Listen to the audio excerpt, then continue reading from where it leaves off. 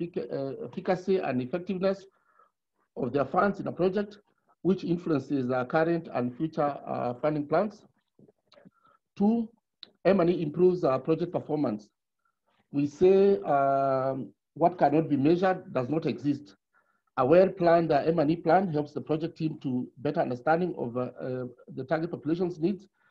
This helps to define the scope of the project and design objectives that are relevant, measurable, and achievable. You know a bit about SMART objectives. A well-defined M&E plans also clarifies the process and interventions that will lead to the project's outputs and deliverables.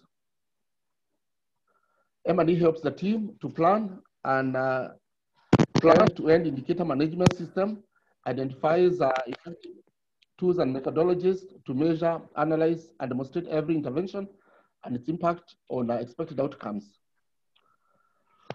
The other point is that M&E aids in effective resource allocation. All project operations are interwoven around project budgets. The amount of deliverable cash, available cash depends on the duration and the magnitude of the interventions, choices of resources, and the number of employees to be employed in the project. It will be hard to budget if you don't know what the plan is for the implementation of the project. M&E facilitates with the estimation of the value worth and the impact of the project components, and enables the team to verify what works and what doesn't work, and where money should be invested and where budget should be cut. M&E allows the team to make appropriate changes to the financial plan on a regular basis to avoid unfavorable contingencies. Number 4, M&E provides learning and database decision-making. We say numbers don't lie, and so M&E helps in finding those numbers. M&E data provides quantifiable results to help the involved parties to learn the project successes and challenges and be more adaptive. Involved parties are better prepared to respond to ever-evolving project situations, determine what works and what does not work, and why it did not work, and how it could be improved, and make revisions based on data, evidence, rather than assumptions. 5, M&E helps in systematic management of an organization. Monitoring and evaluation as a function helps in performance management tool as it facilitates organizations to gather, disseminate, and utilize information and data to improve the internal operations and add value to the organizations. Organizations can thus focus on the objectives such as enhancing performance and encouraging innovations. Benefits of taking M&E course. Monitoring and evaluation course is one of the most marketable profession in development work. Some of the benefits are by having an M&E training, you have higher chances of getting a job within an NGO or development organization. You have higher chances for job promotion if you are already working in an organization. And most people working in project management move on to monitoring and evaluation as an area of specialization. An M&E officer has skills to measure NGO performance and the difference the NGO or a government body or the UN body is making in a given community. Monitoring and evaluation, consultancies are highly paying for those who would like to go into that area. I would now like to invite Mr. Stephen Mushami to take us through the introduction to monitoring and evaluation course. Thereafter, we will have questions and answers. Ms. Irene Otieno from Capacity Africa will then take you through the processes of how our courses are delivered up to the graduation. Thank you very much and welcome to this webinar. Irene, Steve, thank you.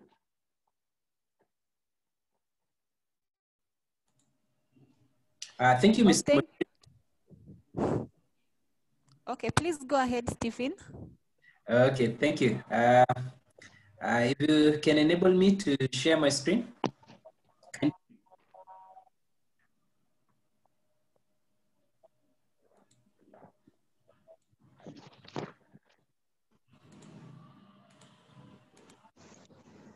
Yes.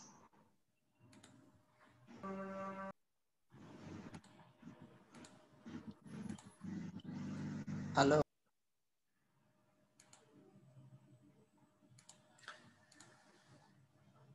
Okay, so I'm sure my screen can be viewable now, and let me just have the screen come up, and yeah. So I think this is what I wanted you to be able to view, and I'm sure you can actually be able to view that from the screens as well. And thank you, Mr. Moshiri, for just being able to take us through about the whole introduction into M&E, and you've been able to highlight quite a number of points as why M&E really becomes important for development and humanitarian practitioners. And I just wanted to pick over from there and basically just be able to move in a bit of a structured approach according to the agenda that we had for today's session. So basically just be able to look at exactly what we needed to understand regarding some of these things that we were able to itemize in our agenda. And so for those of you who may not be able to remember, these are some of the things that we wanted to be able to look at. And so we want to move in a very structured approach, be able to cover these 9 items. There's a lot of content in some of these areas, and we'll try as much as possible, because what we want to achieve at the end of this webinar is for you to be able to have a proper understanding of some of these concepts that sometimes give development and humanitarian practitioners lack of clarity in being able to understand some of these concepts as effectively as possible. And so what we will do, because I've been a practicing consultant for the last 20 years. And as you move through different organizations, you will always realize that people are not able to articulate some of these concepts for M&E quite clearly. And that's why we want to be able to see if we can be able to articulate some of these concepts as clearly as possible and as comprehensively as possible, so that we can have a very good understanding. And then at the end of the presentation, we will be able to take a round of questions, clarifications that you may have in some of these areas, and that's what we'll be doing towards the end of this presentation. So, so as we go through the different sections, please just pick on your questions, your comments, just be able to have them somewhere, and we will be able to take some round of some questions and some feedback regarding the presentation. So, as I've been introduced, my name is Stephen Mochami. I will be the session moderator as we look through these different sections. And as I've just been able to reiterate, just note your questions, and we will be able to have a round of question and answer feedback session towards the end of my presentation. So just allow us for just about maybe 1 hour, 15 minutes or 1 hour and a half, just to be able to run through some of these concepts and make sure we can clarify them so that you're able to work on these concepts very easily with a lot of clarity of what actually they represent in M&E. So that's basically what we want to do. And I'm sure you will be able to appreciate a lot of these concepts as we go through them. So let me just begin. And just look at the first thing, which is simply just to agree that these are the session objectives that we have, about 10 objectives over this session, just to be able to see how we can quickly be able to move through these important items as much as possible. And we will be able to go through this and ensure that we are able to achieve this at the end of the session. What we are trying to do is to make sure that we can use this session to just give you a very comprehensive M&E introduction, such that you can come out of here and come out with a lot of confidence regarding the area of M&E, and you might want to be able to pursue some of the in-depth courses that we offer on the subject which Irene will be giving us details at the end of this particular session. So let's just be able to start with some introduction into some M&E terms and concepts. And the first thing I want to be able to start with this particular time is to ensure that I can clarify what is monitoring and evaluation, because I think a lot of the times we are not able to really understand exactly what do we mean with monitoring and evaluation. Or sometimes we understand, but we are not clear about the difference between monitoring and evaluation. So sometimes we could actually be able to see those kind of challenges where it's probably we don't really understand the difference between the two, but maybe we have a fair understanding of what is monitoring and evaluation, but we do not really understand that there's a clear difference between the two terminologies as well. So the first thing that I would want to do is to just make it clear that monitoring is all about the continual and systematic collection of data. And this is basically what we are able to do, basically ensuring that we can be able to understand exactly when you talk about being able to collect data.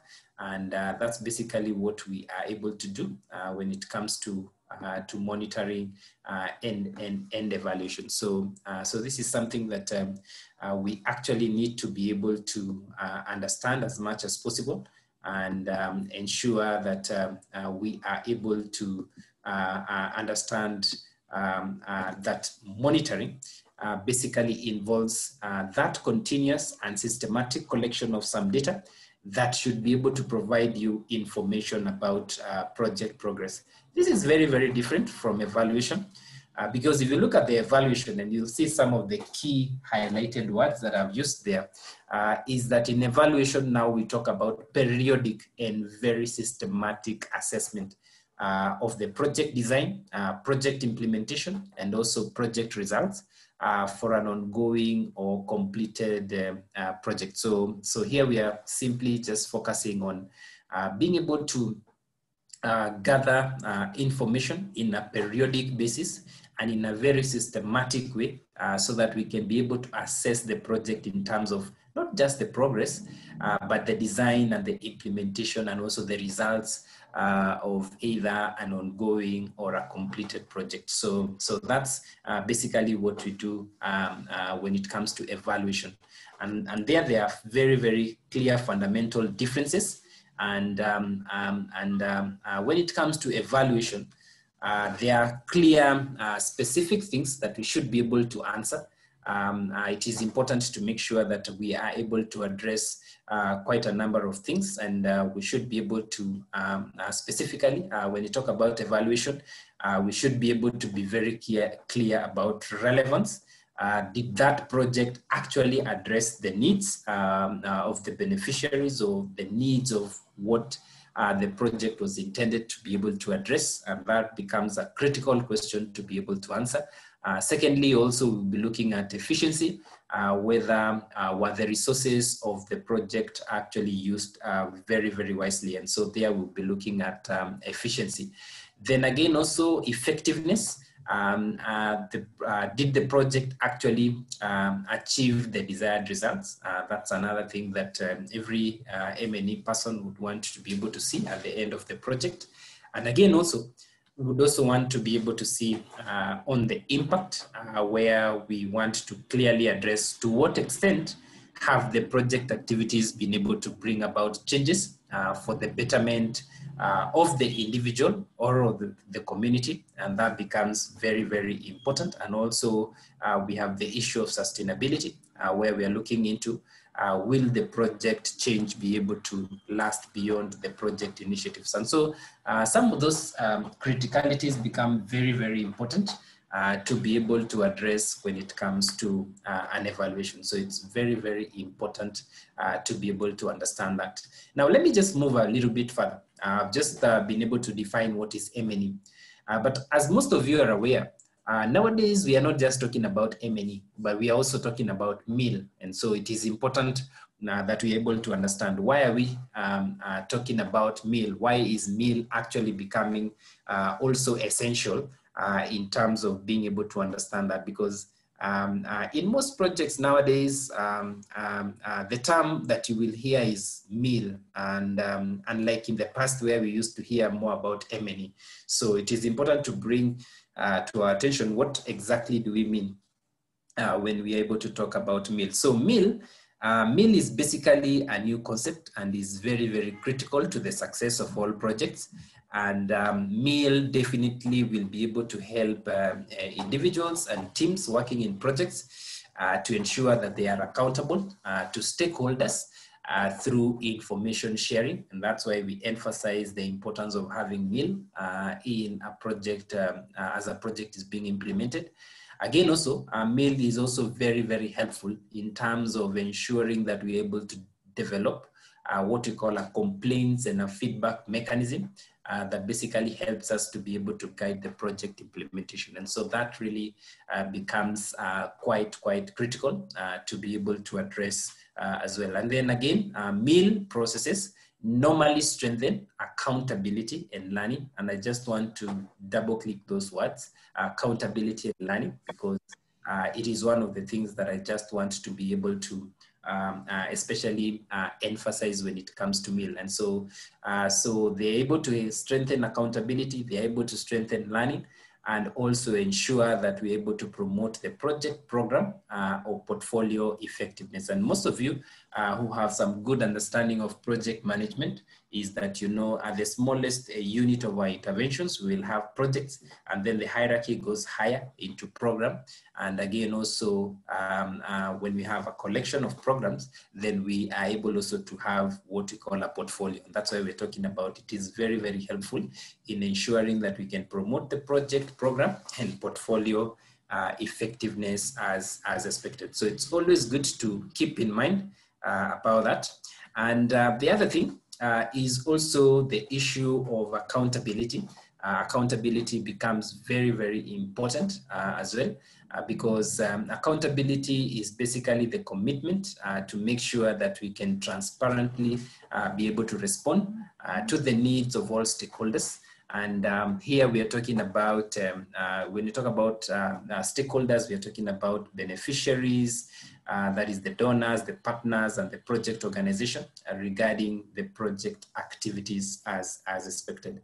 And again, also the component of learning, where we are talking about the need to be able to have processes in place and a culture that basically enables intentional reflection that allows us to be able to learn so that we can make better decisions in the future, or we can also be able to make smart future decisions as we are emphasizing. So it's very, very important to be able to understand these two additional components. So you can see, if you just define monitoring and evaluation and basically just do that, then you will be missing a very important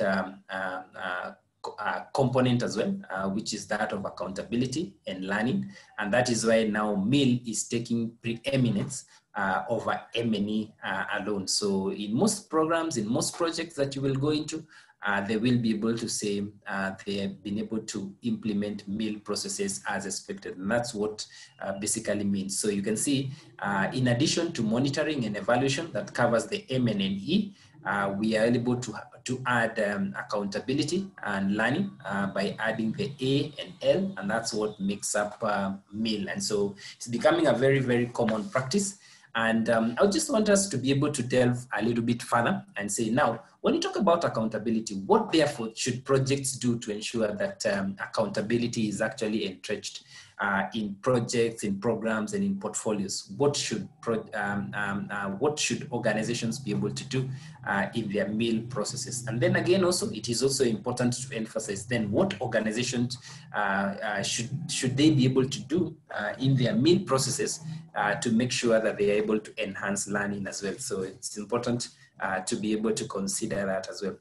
Now, so let's just be able to move into this and be able to emphasize why this becomes very, very important to be able to address, and say that it is important for us to be able to consider some of the things that we actually need to be able to understand when it comes to the issue of accountability as well. So, so it is important to make sure that we can be able to address some of these things as much as possible. So, so it's important to make sure that we are able to understand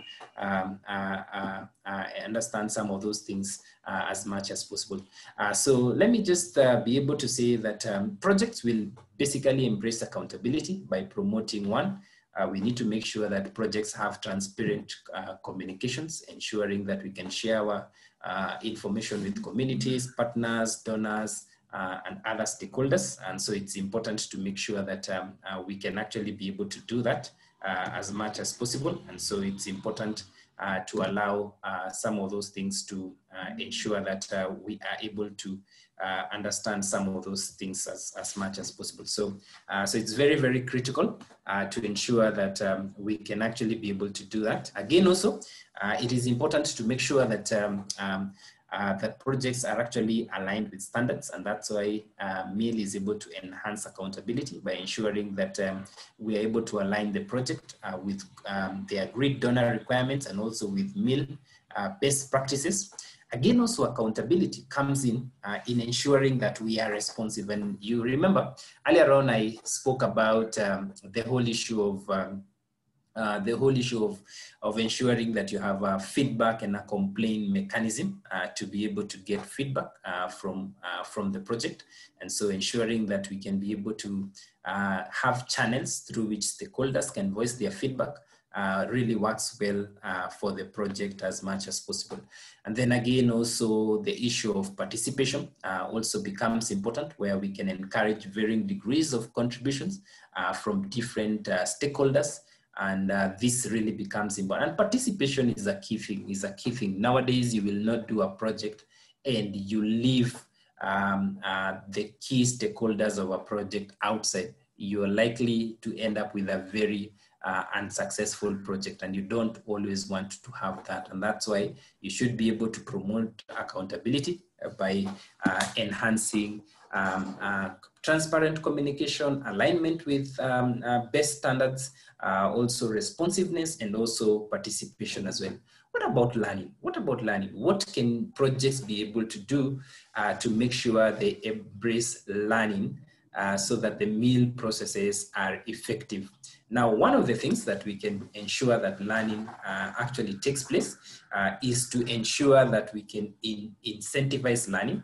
That is ensuring that we're able to frame all project work as a learning opportunity so that we can encourage modeling and also rewarding learning. So when projects are able to learn from what was done, then we can be able to ensure that we're able to recognize that and we're able to reward that as well. Again, also encouraging a spirit of curiosity is very, very important. That is allowing the team or the project stakeholders to ask questions, to be curious, to be able to challenge assumptions so that we can encourage a spirit of learning as we do our MEAL processes. So it's very, very important to ensure that that can actually be entrenched. Then the other thing that also becomes important is to ensure that we can embed learning processes. That ensures that we are able to have concrete learning elements, such as the use of checklists to be able to promote, to prompt learning, and also ensuring that we have learning questions in meeting agendas. It actually becomes very, very important to be able to do that. And again, there is, of course, learning allows us to be able to promote the whole issue of adaptive management. That is, we are able to analyze monitoring and evaluation data promptly and frequently. And we are also able to actively seek to understand project data and also using the evidence to inform our decisions regarding the adjustments that we should be able to make in project design, planning, and implementation. And adaptive management is becoming a critical aspect in MEAL, where we want to make sure that MEAL can allow us to be able to adapt in our management processes as much as possible. So as we make adjustments to project design and planning is based on what we are learning about some of those projects as expected. Then lastly, we embrace learning by promoting sharing of information. And it is always good to make sure that we're able to use project learning to make sure that we can inform organization and sectoral best practices as expected. So it's always good to make sure that we can understand that. Then there's another important concept that we want to bring into your attention, and I'm sure most of you who are practitioners are aware of this, but I just want to highlight this, and I'll just want to put you some definitions for you. I will not go into it in details, but I just wanted to make sure that we have a very good understanding. And this is what we call monitoring and evaluation results levels. And this should be very, very clear in our minds when you talk about, because results in M&E will always be defined based on these levels that we are outlining here. And I'll just show you a simple example, and I'm sure you will be able to relook at that example again once you get a copy of this presentation, so that you are able to understand exactly what we mean when you talk about the different results levels that we consider in M&E. So when you talk about inputs, we are talking about what are some of the resources that have been invested in the project or program. And a good example of that is like, have you had some technical assistance or computers that have been provided, or some mosquito nets that will be distributed, or some training that will be done. And again, also, when you look at the processes or activities, some people call it processes, but we also call it activities. These are basically the activities that we are going to carry out to make sure that the project can, or the program can achieve its objectives as expected. And then when we talk about outputs, we are talking about what are those immediate results after you execute or after you implement activities in the project or program. And so it's important to be able to notice that. And again, also, what are some of the outcomes? And this is basically short-term or intermediate results. I think that's one of the keywords to be able to note about this kind of result, which we define as an outcome, the short-term or intermediate results that are actually achieved after the execution of activities at the population level. And then finally, the final result level is what we call impact. And in some situations, people also call it the goal. So you can call it the goal or the impact. Is simply basically your long-term effects or the end results of the project or program that basically allows us to be able to realize the long-term results of the project or the end results of the project. And a good example is like when you talk about the changes in health status, such as mortality, morbidity, fertility, etc. And it is important to be able to understand those those 5 different results levels as expected. Now, there's a good example here, and I'll just share with you this example that you can easily keep in your mind to be able to just identify clearly the results levels in M&E. And as you can see, when you talk about inputs here, we are talking about, do we have staff? Do we have training materials? Then after that, you conduct a training event. Then the key output or the immediate results is that the providers get trained in new clinical techniques. What is the outcome? There's increase in the number of clients served by the providers. And then what is the impact is declining morbidity levels in the target population. So this is just a simple example, just to make sure that does not confuse you again in the future, and you become very clear of what to be able to expect. And then here we have a summary of the key differences between monitoring and evaluation, because we said these 2 terms are different. And so it is important to always be able to understand the differences. So one is what we already highlighted. We said monitoring is that continuous assessment, but now evaluation is that periodic assessment. And that is one of the key differences. Monitoring focuses on activities and outputs, whereas evaluation mainly focuses on outcomes and impacts of the project. And then again, also monitoring focuses on comparing what is delivered against what was planned, whereas evaluation focuses on project achievements, that is the positive, the negative, the intended or the unintended achievements, and recommendations and lessons learned from the project. And then monitoring, most of the times it's done internally, whereas, as you know, evaluation is normally done externally using an independent consultant or an independent outsider who will be able to give us an objective evaluation of what has happened in the project. So, so let's just keep that in mind on the key differences between monitoring and evaluation. And it is important to be able to highlight that. So in regards to the need for M&E in development projects, and not just in development projects, but also in humanitarian projects, there's need for that. And one of the, some of these have been highlighted by Mr. Moshiri earlier on, where we talked about it is important always to ensure that we have ways of systematically measuring and assessing program or project activities so as to check on the progress of the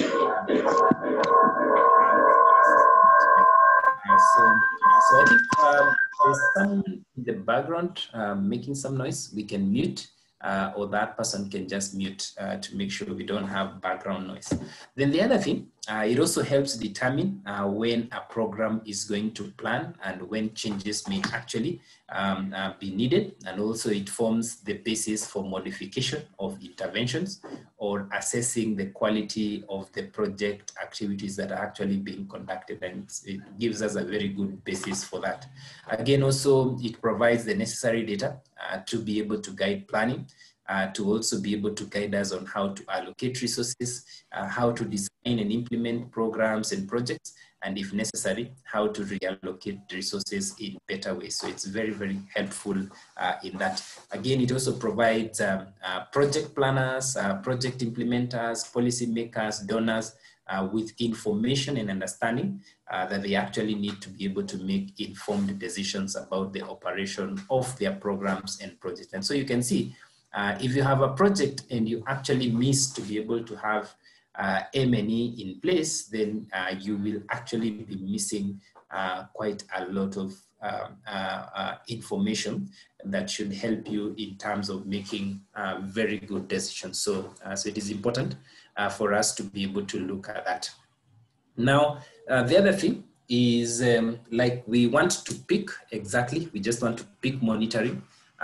Just pick monitoring out of the other components and kind of like just try to emphasize why monitoring is important, because if a project does not really address the monitoring needs and the monitoring specifications that are actually needed, one of the things that you realize is that even evaluation will not become useful. So evaluation actually builds on the fact that we have had monitoring efforts being put in place as much as possible. And so that is why we are emphasizing that monitoring is an important part of the project cycle. And project monitoring definitely helps us to be able to monitor three key things. And one is whether we are implementing the project as planned. So if we want to know whether the project is being implemented as planned, then we need to be able to invest in monitoring. If we also need to be able to know whether we are achieving the planned results, it is important also to understand about monitoring. And also when we want to be able to understand whether adjustments need to be made in the project, then we can also be able to understand that as much as possible. And so that's why we're saying that monitoring, therefore, happens across two major levels. There are two major levels in which monitoring is able to happen. And I just want to be able also to show you a graphic on that.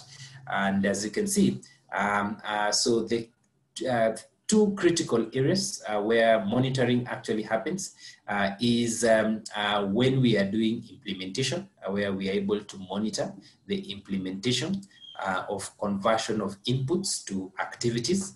And then again also when we are also achieving results, that is when we are delivering our outputs, outcomes, and impacts. Then we also do what we call results monitoring, because we have to always ensure that results monitoring is actually happening. And then again, still, not a critical level, but then again, there's also what we call situation monitoring, because you remember a project is working in a particular context. So we are also monitoring the situation, particularly in projects that you will be able to implement in areas that are conflict affected. And so you will be monitoring closely the situation as things are able to happen. And so it's very, very critical to make sure that monitoring is entrenched, because even evaluation relies on credible information you're able to get during implementation monitoring, and also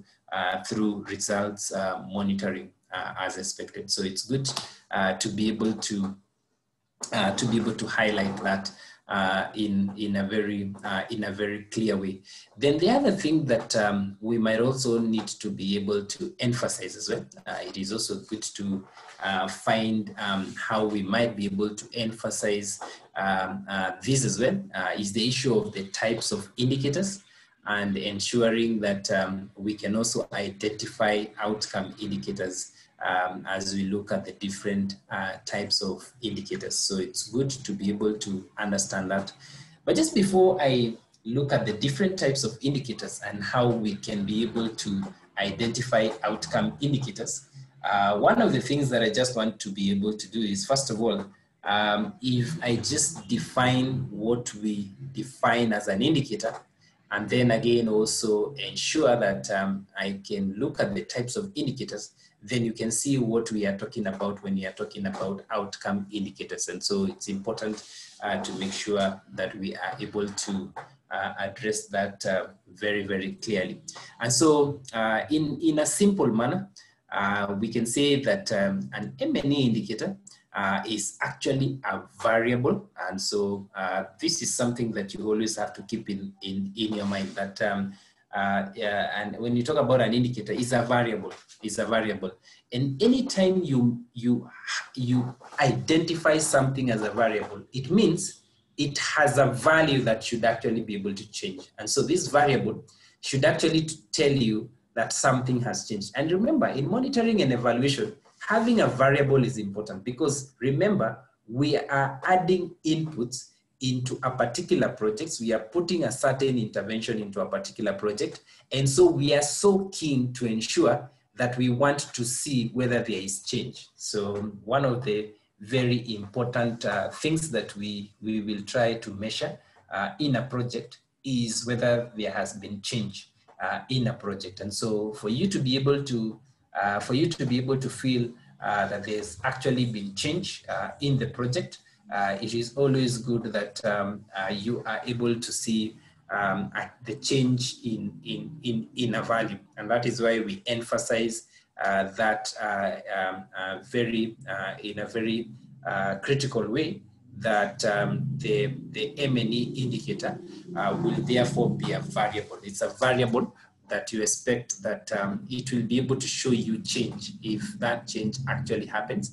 And so that variable basically is able to measure some key aspects or key elements of a program or project, such as activities, outputs, outcomes, and impacts. And it can tell that out of this output, there's actually some change that has actually been able to happen. Out of this outcome, there's a change that has actually been able to happen. And out of this impact, there's a change that has actually been able to happen. And that's why we are emphasizing the whole importance of an M&E indicator as a variable whose value is able to change, and one that can be able to measure the key aspects and elements of a project or program as expected.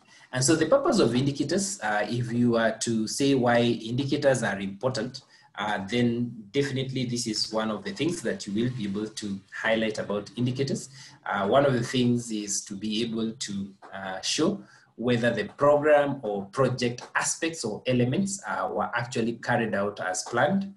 So that is one of the things that we want to be able to achieve, ensuring that we can be able to show that this program or project aspects or elements has actually been carried out as planned, and so it is important to be able to address that. And then again also, another critical thing that we are able also to address is to be able to show if a program or project actually was able to cause a change or a difference. And that's something that we always want to be able to know. That's why we will not implement a project and we fail to identify whether that project or program has been able to bring a change. And that's why you understand nowadays, in most project efforts, people are talking about the theory of change. So people have to be able to document what is the theory of change for this particular project intervention that we are doing, because it is important, therefore, to be able to understand whether our project or program intervention was able to cause a change or a difference in the lives of people. So, so those are the two key main purposes of indicators. And therefore, one of the things that we can actually be able to agree is that for sure, an indicator is reasonably expected to vary after an intervention has actually been done. So once you have been able to do a particular intervention, then we expect that the indicator should actually be able to vary. And that really becomes something that's very, very critical to be able to emphasize. So, so it's always good to ensure that you can actually be able to highlight that variance. And then the other thing that is important also to be able to mention is that the value of this indicator should actually be able to change from a given or a certain baseline level, such as the program or the project start, to another value that is at the program or project end, when the indicator is actually measured and calculated again. And so it is important to make sure that we can ensure that the value is actually able to change from a certain baseline level. And that's why in indicators, we will also be able to identify a baseline indicator so that we expect after the project or program start, that is after the intervention has been implemented, this will actually be able to change to another value at the program or project end when the indicator is actually measured and calculated again. And there we are able to have what we call an actual indicator after the intervention has actually been able to take place. And that becomes very, very critical to be able to address that when we are working with indicators. That's why you will go to M&E professionals and you'll find they want to assess what are the baseline indicators for their intervention, so that at some point they will also be able, during M&E planning, then we can come up with what we call target indicators. And then once we are able to actually do our evaluation, then we can determine what are the actual indicators or indicator values that we actually have, and that will tell us whether there has been a significant change in that particular project or program. And so it's important to be able to know that. So let me just now further go deeper into the different types of indicators, because that is the bit of intro that I wanted to ensure that you're able to understand exactly what do we mean when we talk about indicators.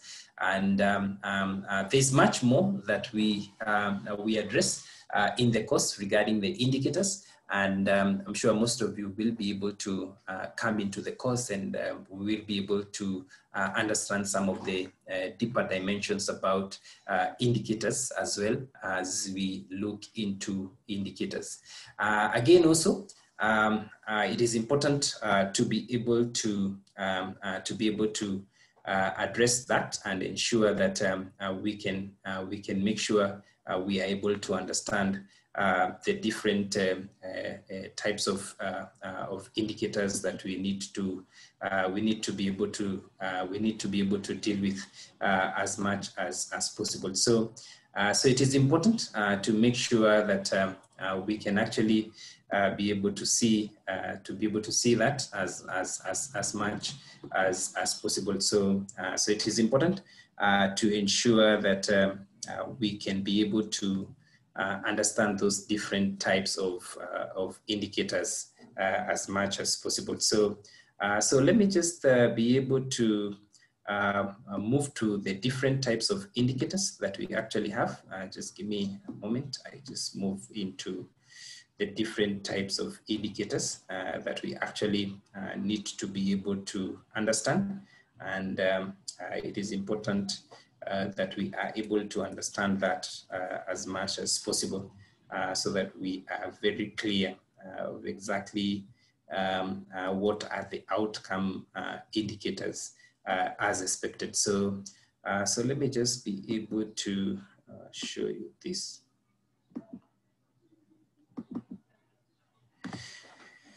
So, so a project or a program manager leaning towards understanding M&E must be able to fully grasp the fundamental difference basically between what we call process and result indicators. So it's always good to make sure that that you're able to understand the project. You're able to understand the fundamental differences between these different types of indicators, and we'll be able to differentiate. It will be very, very important to be able to differentiate the different, being able to understand the difference between process and results indicators as expected. So when you look at the difference between process and results indicators, I know most of you from just that you can actually be able to tell. You can tell that the process indicators are basically dealing with the activities and the outputs of the project, and also the results indicators will be dealing with the outputs, with the outcomes and the impact results levels as well. So process indicators basically are also referred to as output indicators because they are able to monitor the number and the types of activities that are actually carried out. And good examples is like you can talk about the number or the types of services that you are actually able to provide. That will be a process indicator. Then you will also be able to talk about the number of people that you are trained, and that's a good output, maybe in a training activity. And so the number of people that were trained will be able to represent a good process indicator. And then again, also the number and type of materials that were actually produced and disseminated. Also that becomes another good example of a process indicators, or the number and percentage of female clients that were screened.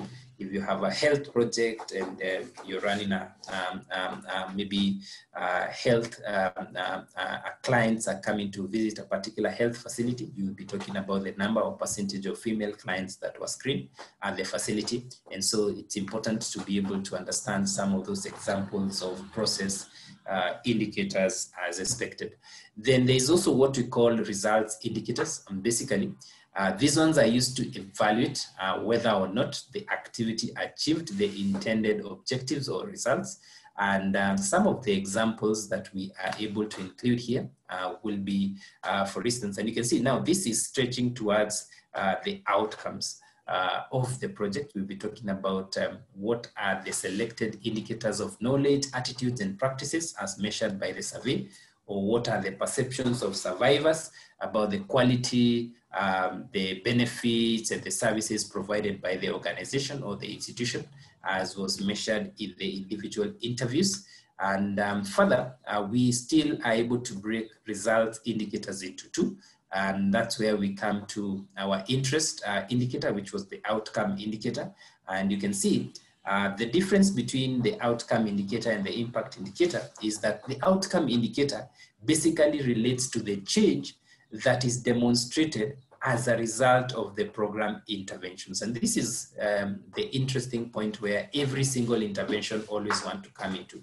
Can you be able to demonstrate the change that has happened as a result of the program or project intervention in the medium to longer term. That is, for example, what is the number of decisions in the informal justice system of community X related to the violence against women that reflects a human rights-based approach? So, so it is more important to be able to observe that particular change for this kind of a project. And again, also being able to look at the whole issue of this particular program as much as possible. So, so it is good so that we are able to be able to see how some of these differences really become very, very critical. And so somebody is asking, whether do you think outcomes are under our control? The truth of the matter is that, you know, the outcomes will not be under our control. This is very, very different from the process indicators. Process indicators are in our control, but results indicators are things that we actually measure based on the change that is actually happening in the beneficiaries that we are seeking to assist. So sometimes we are not able to be in control of the outcome indicators and the impact indicators. But you can see there a fundamental difference between impact indicators and being able to see that particular difference of the impact indicators. You can see that impact indicators are able to measure the long-term effect of program interventions. And as you can see, what is the prevalence of violence against women and girls in community X. And we will be able to take those percentages and see how the numbers changed since we were able to launch this particular program as expected. And it becomes very, very important to be able to see some of those fundamental differences. So, so into the course for M&E, we are able to delve much further into that, and also just show you how to be able to come up with your indicators, assess them, and ensure whether they are able to meet the expected standards. Are they smart? And those are some of the things that we are able to emphasize. But for this, we just wanted to just give you a snap view of the introduction of those different types of indicators that we can actually be able to have in this particular course. And we want to move into another concept that we also wanted to be able to address. And so it is important we can be able to ensure that we are able to introduce quite a number of concepts that we were having, and that's what we want to be able to do in this particular course as much as possible. So one of the other things that we wanted also to introduce was also the issue of M&E Framework. And I just want to talk about M&E Framework, but I also want you to remember that I will also be talking about the M&E Plan. And there's a lot of confusion in the sector between these two. If you go to some quarters, actually they believe the M&E Framework and the M&E Plan are the same. So if you go to some places, you realize that some people don't see the difference between the two, but we know clearly there's a whole fundamental difference between these two particular concepts that we find in our M&E sector as much as possible. So what are some of those fundamental differences? Let's first of all take some look into the M&E framework, and we can be able to clarify what it is. Now, frameworks are basically key elements of M&E plans. So I just want you to be able to note that an M&E framework is part of an M&E plan. So you can't be able to say that an M&E framework is another name of an M&E plan because there's that fundamental confusion in the sector. And you'll always, I interact with a lot of organizations and a lot of M&E staff, and you can always feel sometimes people are not able to note the fundamental difference between the two. And it is important that we are actually able to see that particular difference, that there are fundamental differences between M&E Framework. M&E Framework is part of M&E Plan. And what it does, it basically depicts the project components and the sequence of steps that will actually be very, very essential to achieve the desired project results. So, so that's basically what we are actually able to have when you talk about the M&E frameworks as expected. So, so it is important for us to be able to understand that. Now, then again, also they help us increase our understanding of the project or program goals and objectives. That's why we actually are able to have them. We are able to look at enhancing our understanding of the goals and objectives of the program or project intervention. They also delineate the internal and external elements that could affect the project or program's success as much as possible. And they are very crucial for understanding and analyzing how the project or program is supposed to work in meal and in monitoring and evaluation as well. So they are very, very critical in terms of being able to bring that fundamental difference in the project. And so it is important for us to be able to understand them as such. Then again, they actually come up as models, tables, pictures, or maps that basically visualize the key factors that will be able to drive an intervention, as well as illustrate how the project or program will be able to work. And in fact, if you want to really recognize the difference between an M&E framework and an M&E plan, a framework is always in a tabular format. And it is normally something that is actually drawn to summarize the key steps in which our M&E activities are actually going to be able to work. So it's always good to make that in mind. So generally, there are different types of M&E frameworks, and I just want to introduce this, and I think this is just the thing that I would say for M&E frameworks. There are definitely several types of M&E frameworks. Most of you may have come through this because I know you are M&E practitioners. There's what we call the conceptual framework, and the conceptual framework is normally most of the time used in research projects. For some of you who have been involved in research, you will actually understand that you will not be able to have a research project if you don't have a conceptual framework.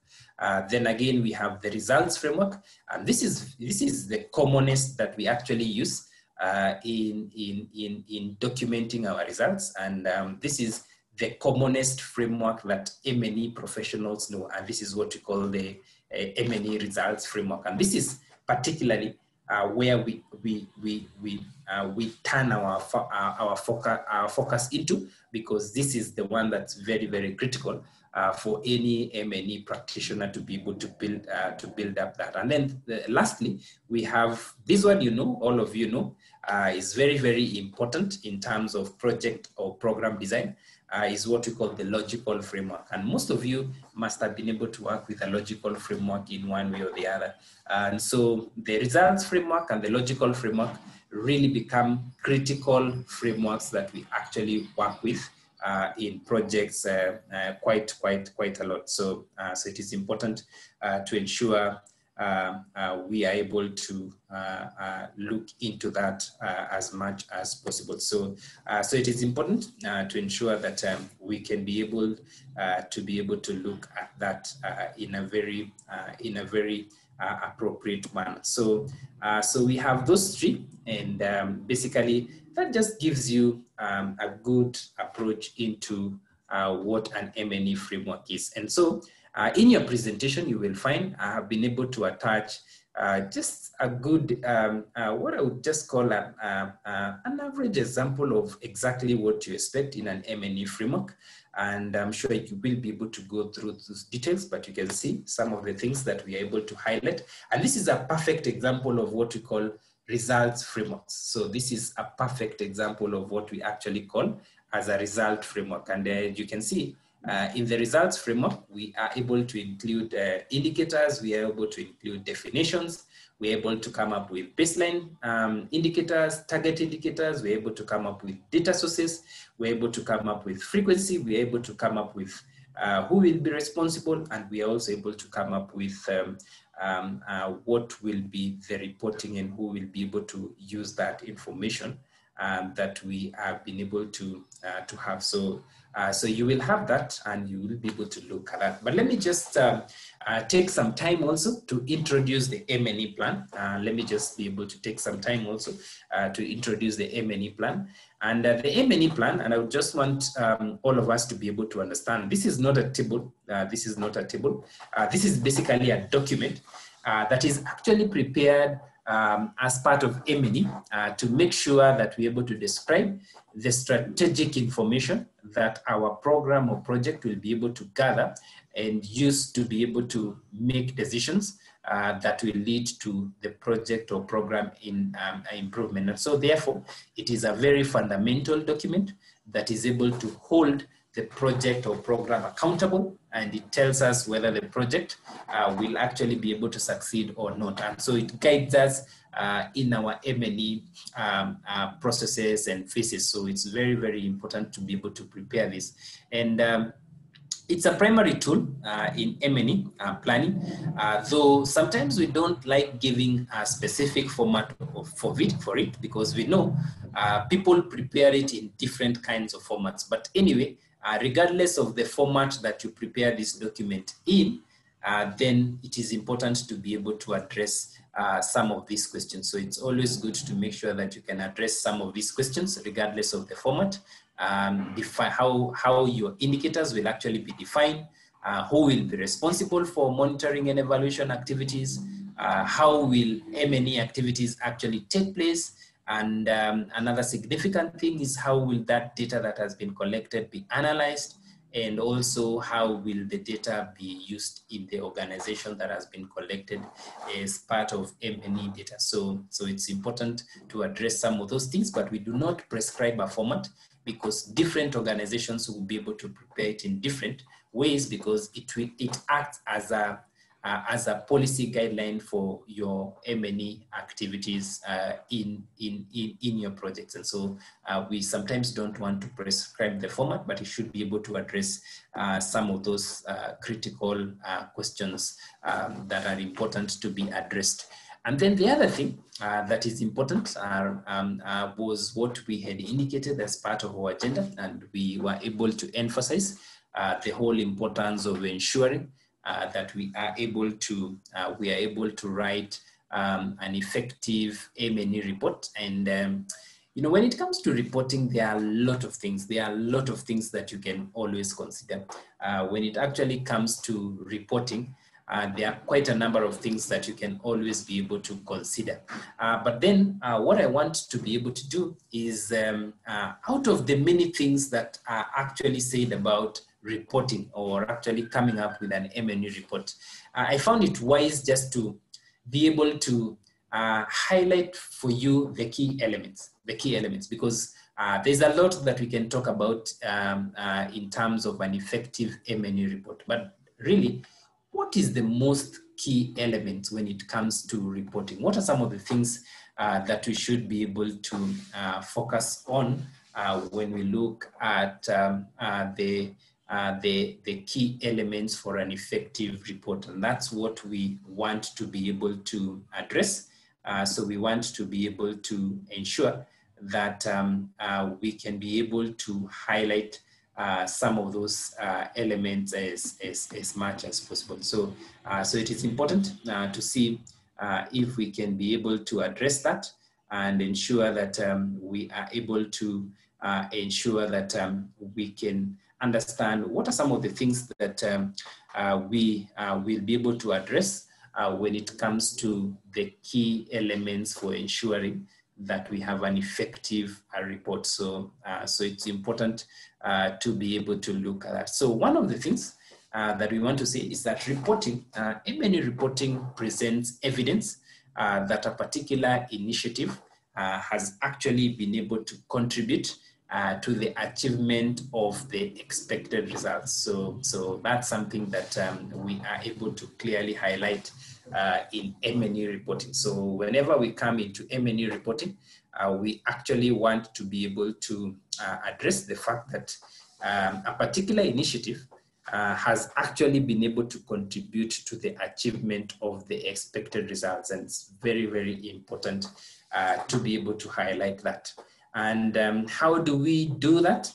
Then we need to demonstrate how the results were actually achieved. And results really become the highlight of an M&E report, because everybody will be looking into that M&E report to see what kind of results have we been able to achieve in this particular project or program, and are those results actually things that we can actually be able to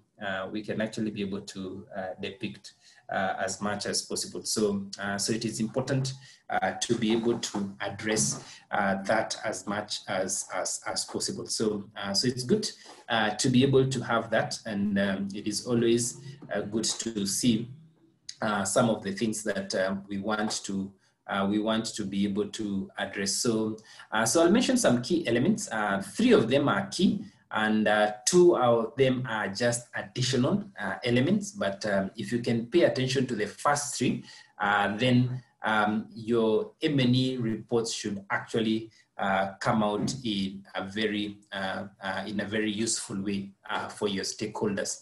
So the first 3 are critical, very, very key. The fact that you need to be able to focus on the results, you need to be able to focus on how to analyze your results, and you also need to focus on how to show that your organization has actually been able to contribute to some of the results that you are highlighting there. So it is important to make sure that you can address some of those results in that manner. So it's always good to make sure that you have a way to be able to address some of those results as much as possible. So evaluation report will therefore contain some of those key elements, that is the results, the analysis, and also the organization contribution to these results. And that's what I just want to be able to highlight to all of us. So let's just look at the first key element, where you need to make sure that you are able to report the results. You need to make sure that the reporting of the results is actually effective. That's a very, very critical thing to be able to focus on, where you need to be able to be sure we are able to ensure that some of those things come out very, very clearly. And it is always good to make sure that we can be able to ensure that we are able to do some of those things as much as possible. So it is important that we're able to do that, and ensure that we can actually be able to do some of those things, and ensure that that is done in a very very important way as much as possible. So description of the results that has been achieved is very, very important with reference to the current status of the intervention indicators. And I think we have already addressed the issue of indicators because they're the ones that will tell you whether results have actually been achieved, and it is able to show the status of the indicators and how they have actually been able to change from the baseline as expected. Then the other component that we focus on is how you analyze the report results, and this analysis basically builds on the results achieved, and basically also is able to describe to us the results and improvements in the indicators that have actually been achieved. with a focus on the work of the main implementing parties. That's the government, civil society organizations, and many others that could actually be there. Then another thing also that we need to address when it comes to the analysis of the reporting results is that we should also describe what were some of the shortfalls, what are some of the difficulties that were encountered, what are some of the lessons that we are able to learn, and how have these been or will they be applied in the project. So it also becomes important to be able to address that. And so the analysis is a key component of the report that basically allows us to be able to bring together data so that we can be able to make our story for the report that we are actually building. So it becomes very, very important to be able to have that. Then it is important that the analysis is able to clearly portray the achievement to the reader of the report, so that they're able to know what are some of the project achievements that have actually been able to have actually been able to be achieved in this particular project as expected. So it's always good to make sure that we can achieve that. And then again, also reporting on the organization's contribution. And this is a very, very key element, because it is not just reporting that should preoccupy your mind, but also the other thing that should actually be able to preoccupy your mind is, has the organization actually been able to contribute to the achievement of the results that are there? So this part basically is able to describe the actions of an organization which have been able to contribute to the achievement of the result as expected. So, how has the organization been able to contribute? And sometimes we are not able to show contribution, because sometimes we are working on the intervention as multiple partners. And so maybe what we can be able to bring out is the issue of attribution. So remember, there's attribution and there's contribution. Contribution is where exactly we can be able to contribute to the results, using also in consideration of the other partners that are working in the same area that we are working in. Or actually attribution, where it is actually, we can authoritatively say it is us who have actually been able to bring out those results. And most of the times when it comes to attribution, we always want to do what we call an impact evaluation to be able to effectively measure the issue of attribution of the results. So it's important to be able to note that. So those are key elements. And the other two that I was talking about is ensuring that you make sure you understand the report recipient needs. And most of the reports that we do, it is always good to be able to bear in mind who will be the recipient of the report and how they will actually be able to use that information. And so reports are normally used by report recipients or audience to make sure that they can extract the most important information that is actually needed by them and for their own work as expected. And finally, we also have what we call, we can ensure that we follow reporting instructions. So also ensuring that we can follow reporting instructions is also important, because most reporting requests include clear instructions of what is to be reported, as well as in what required format. So that's something that we are able to ensure. And if there is uncertainty on the content to be provided or the format for a particular M&E report, it is always good to make sure that we request further information from the donor or the stakeholders, and if appropriate, to directly seek that from the party that is requesting the report, so that we ensure that the report actually follows the reporting instructions as much as possible. So it is important to make sure that we can ensure that we are able to have the reporting instructions quite clear. And for some of you who might be relatively new in M&E evaluation reports, I think it's just good to mention some of the typical sections that you can have in an M&E evaluation report. And of course, it is good to make sure that you have an executive summary that highlights the major findings, and also being able to refer the readers to the report body, and also having an appendix for details. Then of course you will have an introduction where you state the purpose and the background of the report. Then of course you will also have a methodology where you're able to describe how the study was conducted, and also to be able to highlight any limitations in data and analysis. Then you have the findings, and this is where we were talking about where now you state your results, reporting the results. And this is the body of the report, and it is important to present data in a way that the audience will actually understand, and selectively present the data to address the key point.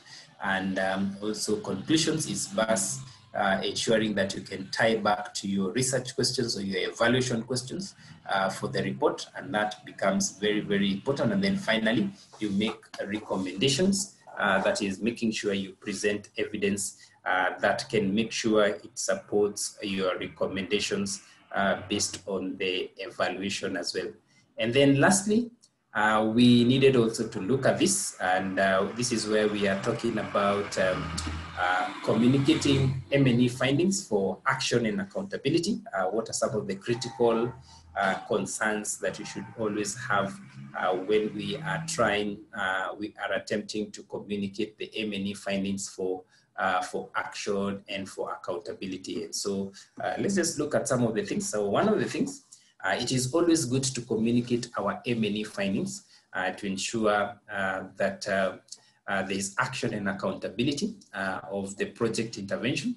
And a meal communication plan is therefore necessary to be able to have, because that's the only way you will be able to communicate findings for action and accountability. And what are some of the contents of our M&E communication plan? It should be able to address some of these things. And in each of these components, I have included a key question that component should be able to address. And when you look at the target stakeholder, the key question you ask yourself here is who needs to receive meal communications? And so that is a key question that should tell you who is the target stakeholder for this communication that we want to be able to pass. And so, so different stakeholders will have different communication needs and communication preferences, and it's important for us to be able to consider that. Then the other thing that you should address in your meal communication plan is information needs. What does each of those audiences want to be able to know? So it is important that good communication should actually focus on understanding that stakeholder and their information need as well. And then thirdly is the issue of communication methods, where we are trying to look at what are the most effective communication methods that you should be able to focus on, or what are the literacy levels of the stakeholders, and how broad is the audience that we are trying to reach in our communication methods. That become very, very critical questions to be able to address when thinking about the methods of communication. And then finally, the issue is, the issue of timing and frequency. The timing and frequency also becomes important, where we should be able to ask ourselves, is this the right timing and frequency to be able to communicate effectively? So it is important that our communications are actually planned in accordance and with the overall implementation, project implementation team and calendar, and considering when to be able to communicate as expected. So it's always good to make sure that we can be able to do that. And I think it's also good, part of this presentation, I wanted just to include for you a sample communication plan that you can actually also ensure that you can prepare this. You can see in this communication, this M&E communication plan, we are able to indicate who are the target stakeholders, what information needs do they have, what communication methods are we going to use for them, and what timing and frequency do we need to also ensure that we are able to do for them. And you can see there we have listed, this is just a sample case example. So we have the donor, we have regional technical office, we have the government representative, that's the Ministry of Health, the project team and implementing partners, the beneficiaries who happen to be IDPs, and the host community members. And we are able to indicate there the information needs that they have, and also indicate precisely the communication methods that we are going to use, and also what exact timing are we going to be able to dispatch that information to them, and what will be the frequency. And so it is important to be able to have that. And so it's important just to be able to have that.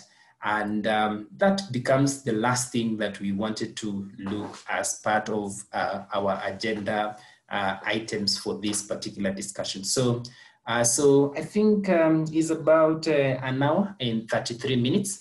And I think we were supposed to go through that after an hour and a half. And so let's just be able to put a halt there so that we can be able to have some feedback session and questions. And we want to be able to see if we can be able to select a few questions. We may not have everybody ask a question, but we will be able to have a few questions that we can be able to address, and make sure we also have a session where Irene is also able to tell us exactly. So I think we can be able to have some 10 or 15 minutes just to be able to address a few questions based on what we have been able to cover for today. And then we will also have another 15 minutes or so just to be able to have some explanation into more details about our programs and how you should be able to register in some of those programs as well for further knowledge into this particular area. So Irene, what kind of approach do you want us to be able to use? Or Mr. Moshiri, is there a particular approach we should be able to use on this as we take some questions and comments about the session?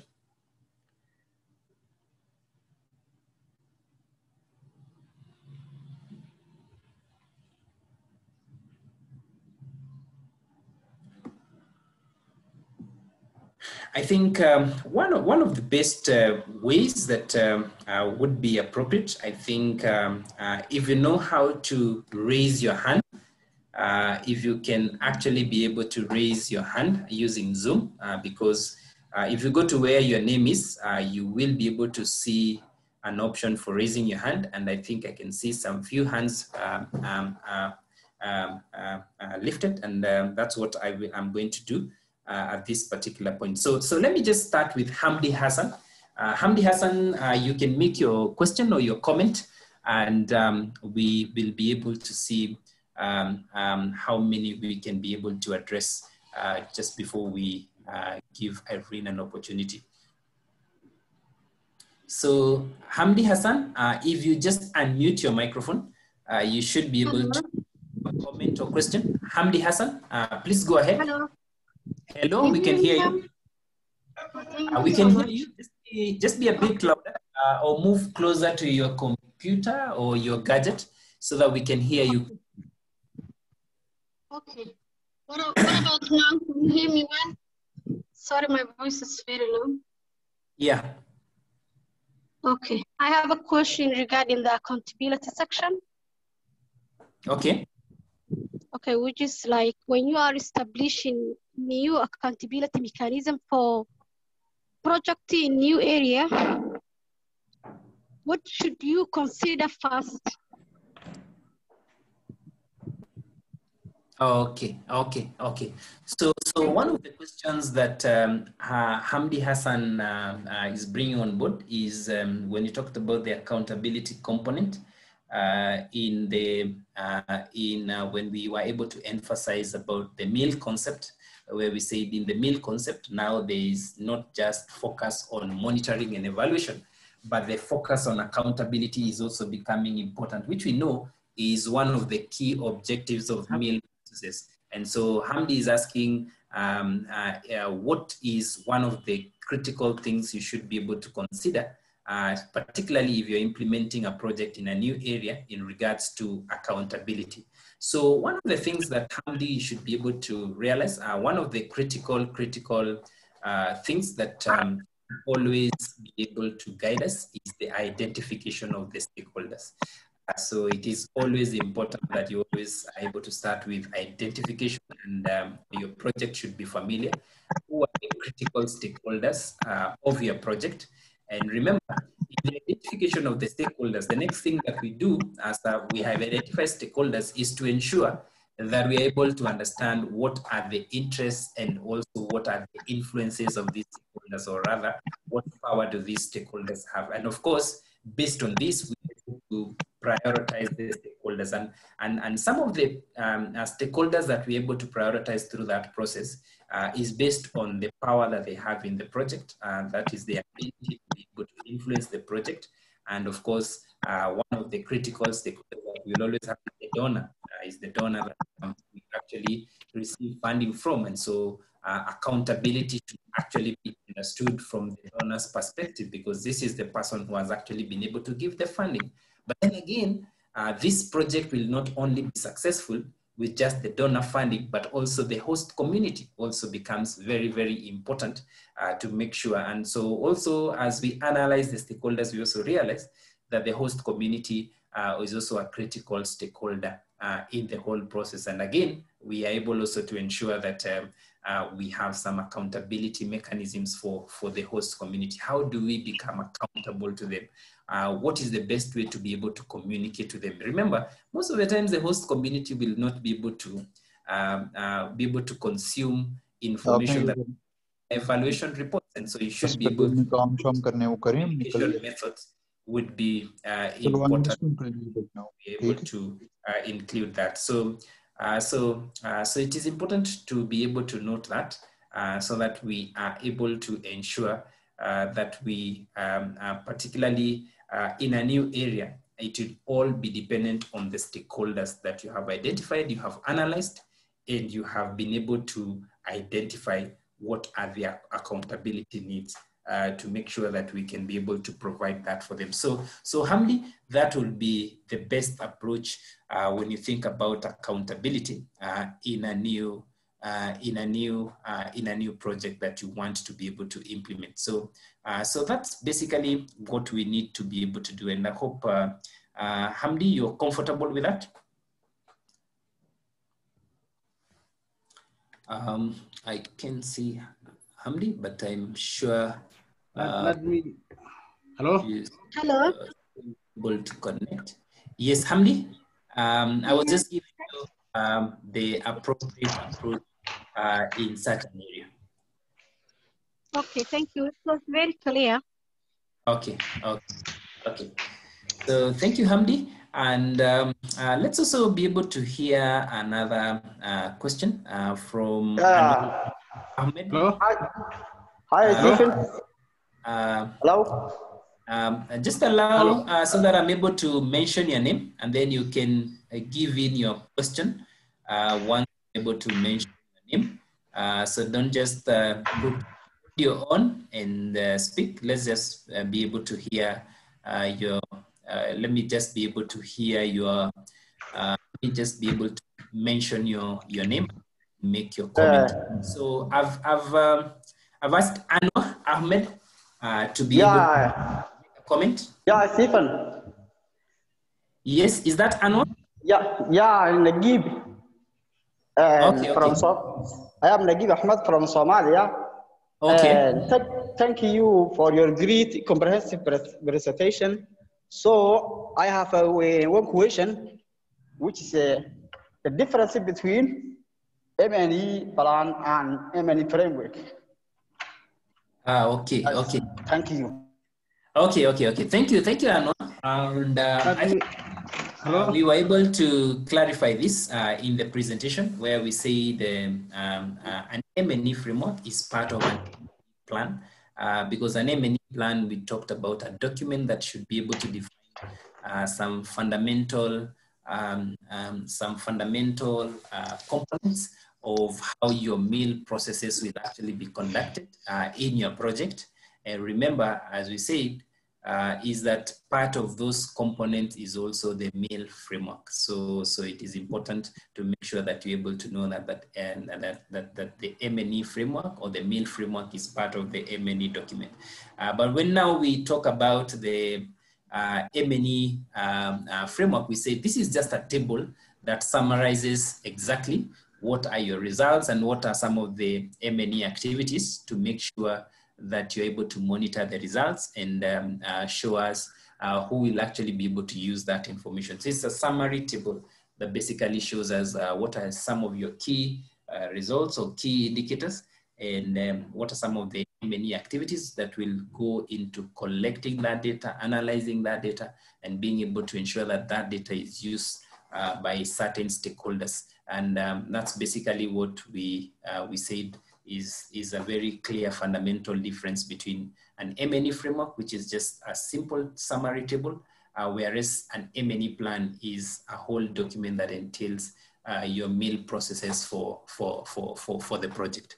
And that's what we meant, Anwar. So thank you for seeking that clarification again. So I just want also to get a question here. Let us see if we can hear a question here from Rehema.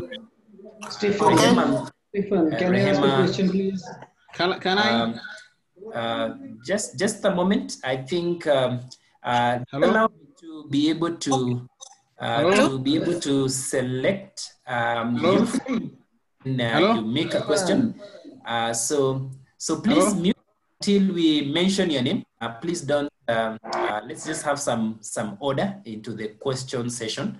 And I know some of you are pressed to ask questions, but let's just be able to go in a clear order, and we will be able to highlight that. What we said is make sure you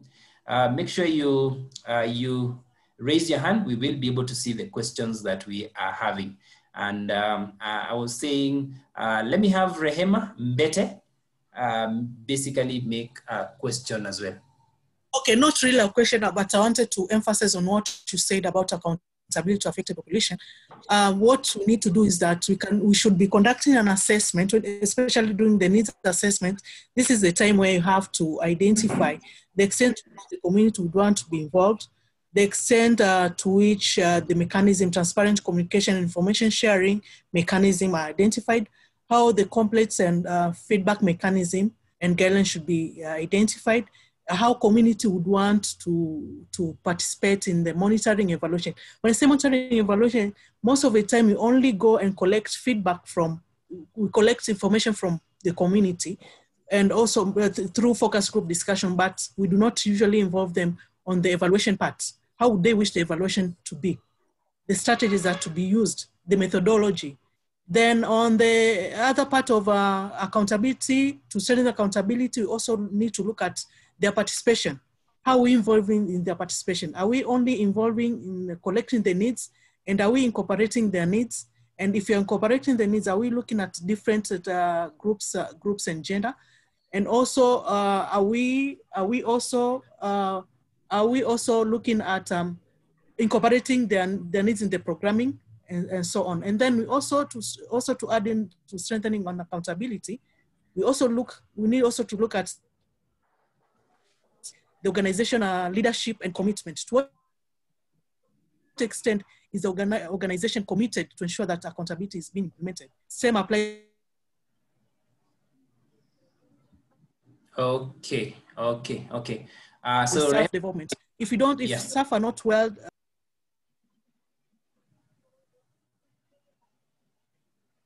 Okay, I think we are losing Rehema, but Rehema is making some very valid points in terms of how exactly to be able to entrench accountability in our meal processes, and very, very clear practical ways that we can actually be able to use to make sure that we are able to bring in accountability as much as possible in some of our projects. And I just want also to move to someone else. Is someone here who was very, very pressed to ask a question. I think this was it Akmal Javed? Somebody here was really, really looking forward to be able to ask a question. Akmal, are you the one? Yeah. Thank you, Stephen. Actually, I wanted to ask that whenever we have to gauge the awareness level of the people with a large number of people, like 4,000 or 3,000, what data collection methods should be used, and what are the methods to analyze those data collected by us? Okay. So most of the times when it comes to data collection, I think we didn't get into data collection today. But what are some of the things that will drive basically on the methods that you are supposed to use is, first of all, the kind of information that we actually need to be able to collect based on the indicators that we actually defined. Remember, by the time you are deciding on the data collection methods, you have already clearly indicated the indicators that you would want to be able to measure. And so depending on some of those indicators, then you will be able to identify some of the methods. And remember, data collection, we have quite a variety of methods that we can always be able to use.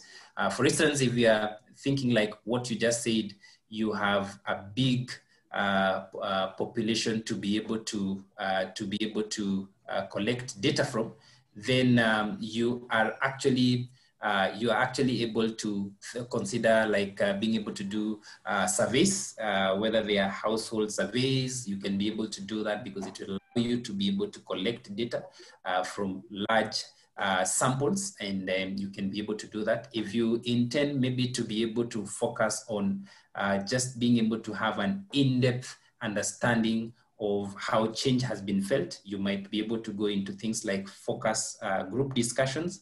And focus group discussions will always limit the number that can actually be able to participate.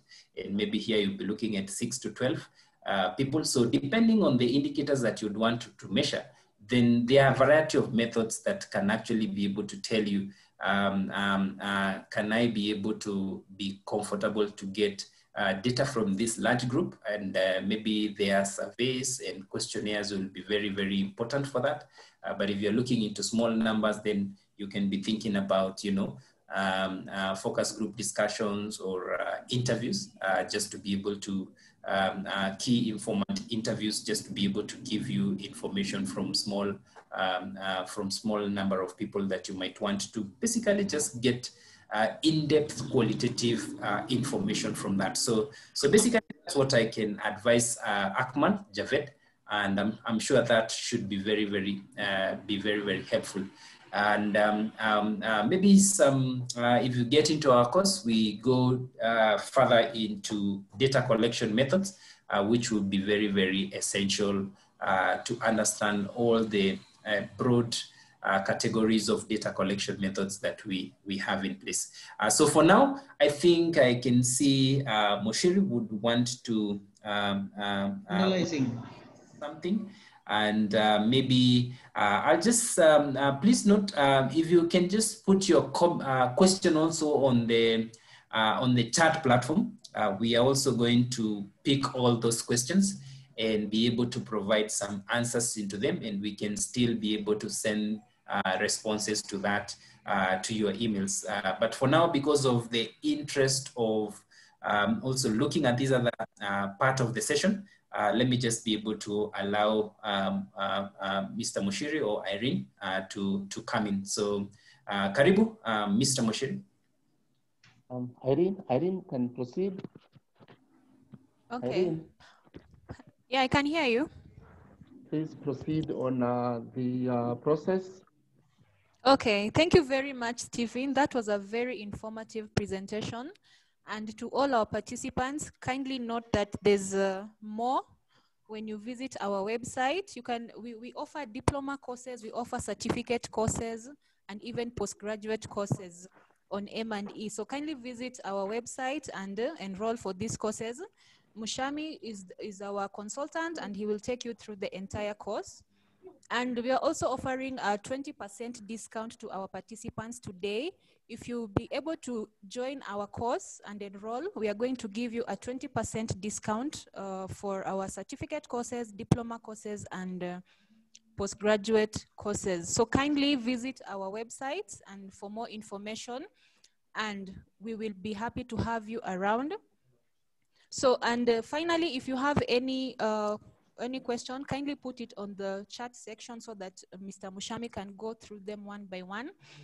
And what happens when you enroll with us is that once you enroll with us, we place you on our online learning platform where we are. The link to the website is on your screens. If you can look at your screen right now, we have info@capacityafrica.com and strategianetherlands.nl, but I am also going to type it on the chat section so that you can visit it and enroll for our courses.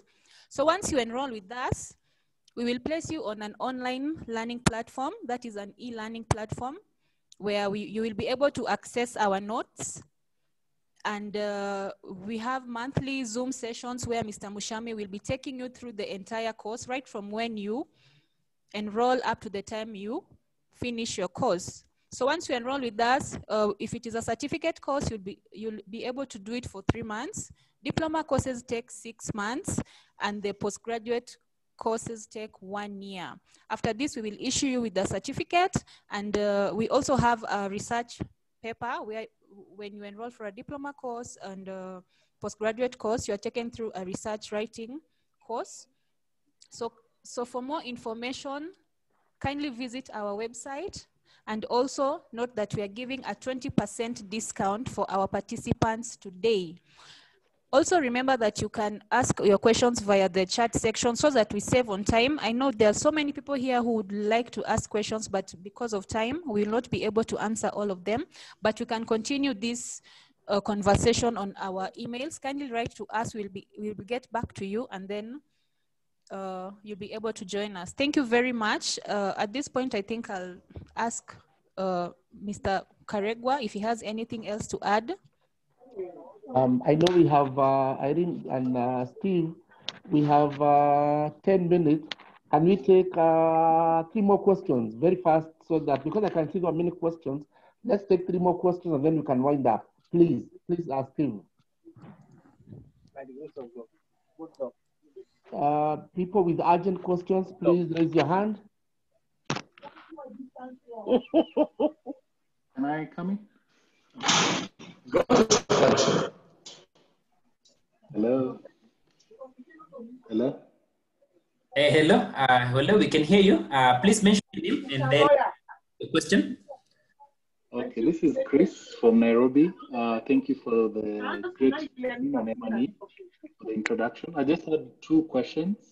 One is, you mentioned the 5 evaluation criteria, but there's an additional one which was added recently from the OECD DAC criteria called coherence, especially for projects where there might be some duplication. Is this something that the new concept, as you're saying, MIL, is taking care, especially coherence of different projects which are in the same line?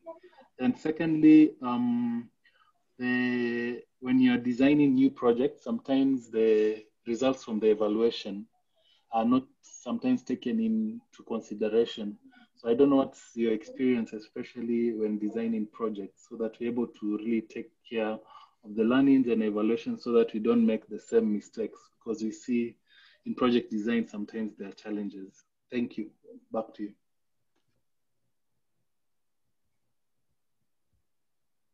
Thank you so much, Mr. Stephen Mushemi. I am Amar Ahmed.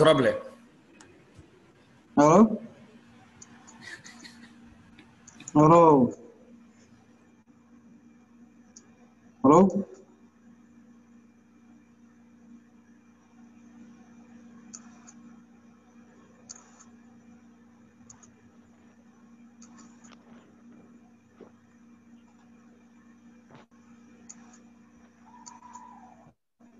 can take the next one. There's a communication challenge. Hello, Dr. Ahmed Roble, can you hear me? Yes.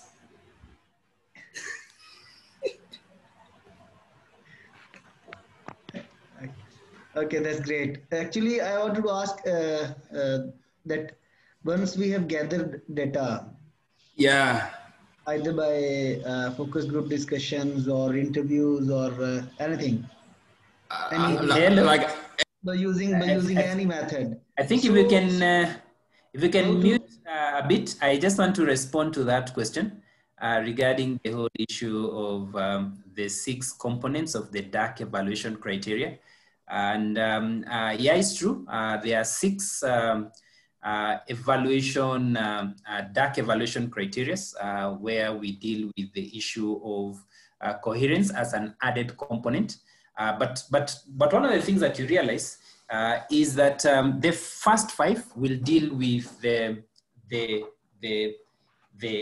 internal aspects of the project, and that's why I was emphasizing them, because when you want to look at evaluation, you would want to be able to see how the project comes out relevant, how the project comes out efficient, how the project also comes out effective. It also how the project also comes out in a sustainable manner and in an impactful manner. And coherence basically just tries to relate the project with the external components of what is actually being done within the same intervention area. So so reason why I picked that is I was just narrowing myself to just explain evaluation in terms of a particular project or program that you're running. But if actually I went into the DAC evaluation criteria, I am so much aware that we need to be able to look at those 6 components. So I was just tying myself into the internal aspects of a project or program without looking at the external components where we bring in the whole issue of coherence. And so it is important to be able to know that. Then secondly, I think the other thing that you're asking is about why people don't utilize the results. And I think for now, we overcome this challenge by ensuring that we have a meal learning plan in the organization. And so we need to make sure that we're able to tell some of the evaluations that we have been able to conduct, how should they actually inform the next projects that we actually need to be able to do. And some of the organizations that are effectively doing that,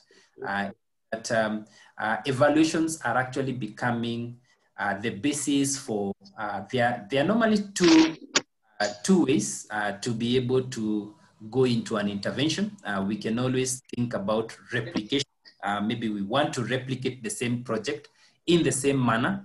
And the basis of replication for that particular project intervention will always be informed by the evaluation that we did for the last project that we implemented. Secondly, the other critical aspect that also advises new project intervention is the issue of magnification, so that we are able to do an evaluation and consider if we are going to do this intervention again, based on the evaluation results, can we be able to magnify this particular project based on what we have actually been able to achieve? And so now it is obvious that projects will definitely have to be able to utilize their evaluation results. So it's always good, but one of the best ways is to make sure that a clear learning plan has been put in place so that we ensure that we are able to learn from the results of the project as much as possible. So, so thank you for that question. I don't know whether we can pick one more. If Mr. Karegwa, you can allow, can we pick one more? Yes, pick one more. We can pick one more, and then we can be able to wind up.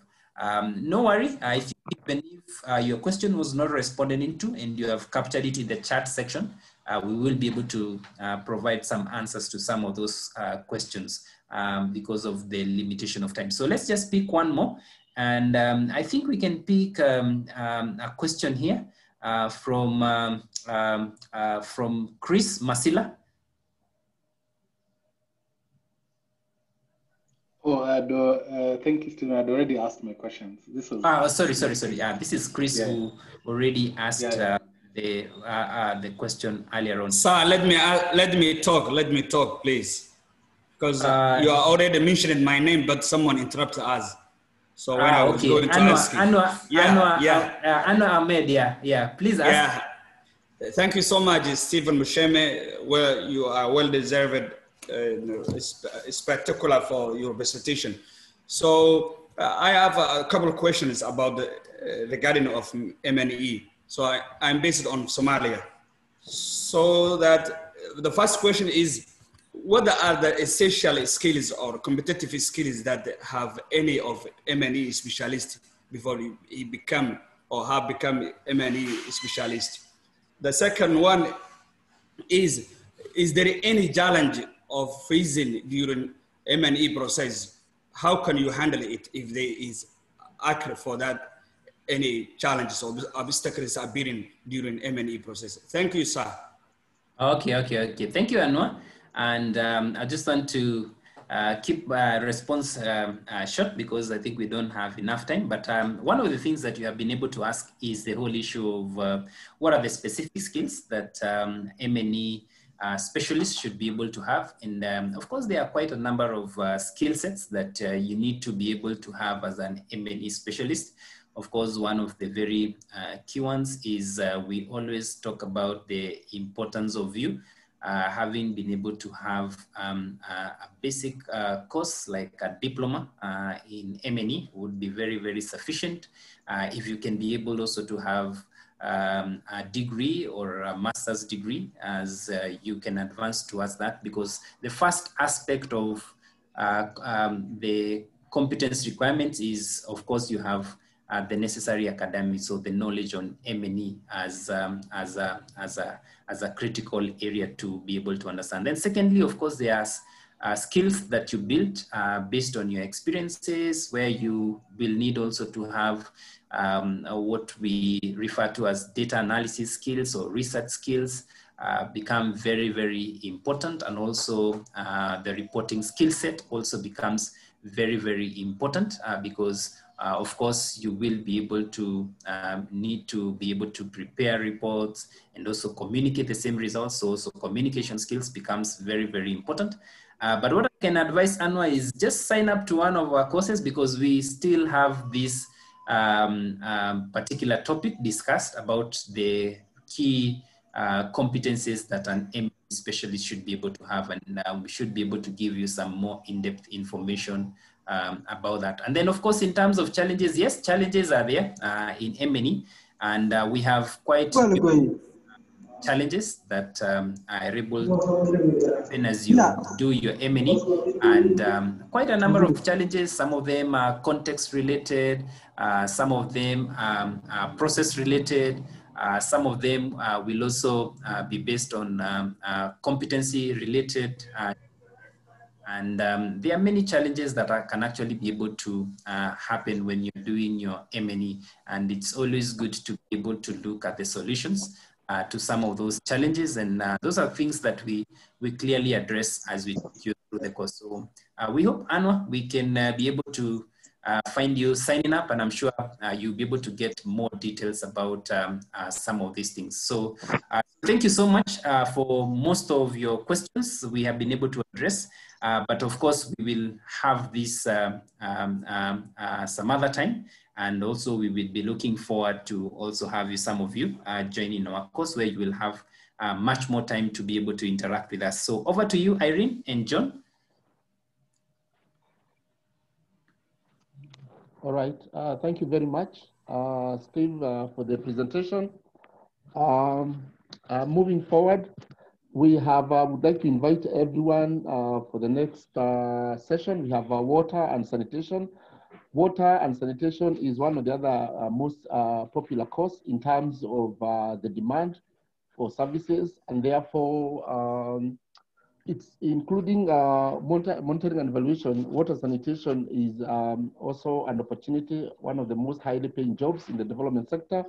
So we have this session running again on Thursday, 10 to 12 p.m. Netherlands time. and East African time is 12 o'clock to 2 o'clock. So sign up, and you can send an email to info@capacityafrica.com or to info@strategianetherlands.nl, and we'll send you the link to sign if you'd like to participate. Next week, we have 2 training sessions on grants management, and on Tuesday, that is Tuesday next week, and on Thursday next week, we have training on project management. We'll keep doing as many courses as possible. We have a pool of about 200 courses. We will see how many courses we can accommodate in the coming months. I want to thank all of you for participating in this webinar. We will continue the discussions. Webinars are being used for doing business, but we feel the development sector also has space to share information and skills. And so Strategia Netherlands and Capacity Africa will continue giving you this forum. I take this chance to thank our presenter, Steve Mushami, for a great presentation. And I want to thank the technical crew in Nairobi, Irene Otieno and Nikki Bunei. Thank you very much, everyone. Let's keep the discussion going on and the delivery of services to the communities so we can bring about change. Thank you, and see you soon.